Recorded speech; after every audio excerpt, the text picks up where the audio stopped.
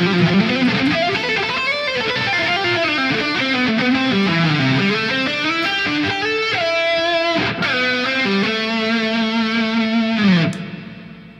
Steve Stine from Guitarzoom here, and today what I'd like to do is show you something that's really cool to add in if you are learning how to play, for instance, pentatonic, which people mostly start with, but you're looking for something a little more melodic.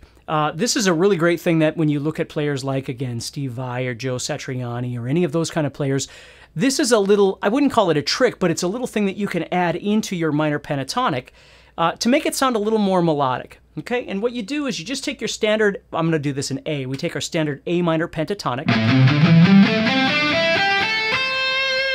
And what I'm going to do is add in a note that we refer to as a second or a ninth. Now again, if you don't know what that means, don't stress out about it, but basically what I'm going to do is add in one more note into this pentatonic. So the 5-note pentatonic is now actually a 6-note scale. And the way this is going to work is I'm going to find the root of my scale, which is A. Now, normally I'd play 5, 8, 5, 7, 5, 7, and so on. Well, what I'm going to do now is I'm going to play 5, 7, 8. So the note that I'm adding in is a whole step higher, 2 frets higher than the A. So instead of just playing 5, 8, I'm playing 5, 7, 8.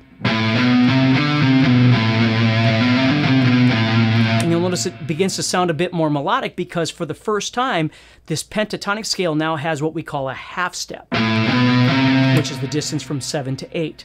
Now, it sounds fine down here, but it sounds even cooler when you move into the thinner strings. So let's take a look at this, moving from the 7th fret of the 4th string here, this A. Now, normally I'd go from this 7 to this 5, but what I'm going to do is play 7, 4, 5. So I have,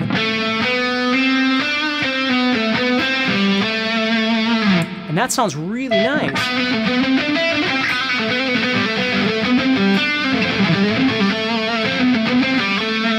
Okay, and if we take it up yet another octave, we can go up to this A, and now it's going to be on the 7th fret of the 1st string here.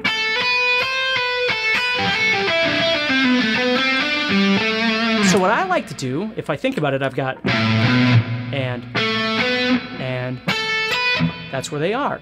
So what I'll do is I'll kind of connect them together when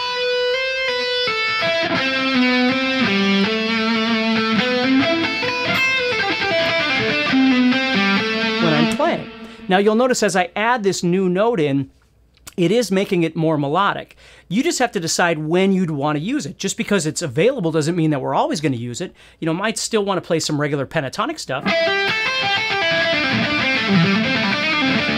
But then decide that I want to add that in. So because it's an option doesn't mean that you're always going to use it, but it certainly means that it can open up the door a little bit to some more creativity in your playing that you may not have had if you've never thought about that before. So this is a really great note to try and kind of explore. It works great in blues, it works great in rock, it certainly works great in metal.